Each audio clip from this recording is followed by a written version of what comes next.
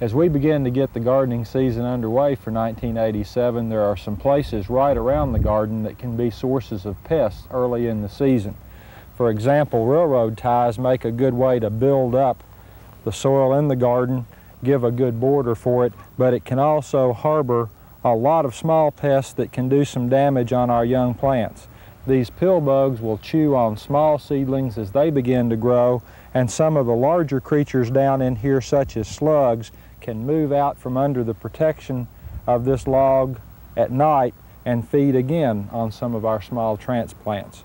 Watching for these areas, cleaning them up as best as possible, and to some extent using slug baits will help to reduce the problems with slugs and sow bugs around the garden.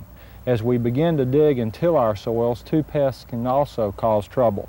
White grubs can be in the soil, especially where we use a lot of organic matter as mulch. Also, seed corn and root maggots can be a problem.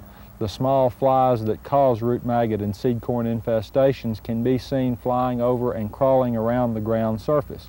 They'll lay their eggs anywhere there's a lot of organic matter, and the small maggots can turn and feed on seeds or seedlings. The white grubs can feed on the roots of new vegetable plants as they become established. You can get information on treatment for these insects from your county extension agent. I'm Townsend, Extension Entomologist in the UK College of Agriculture.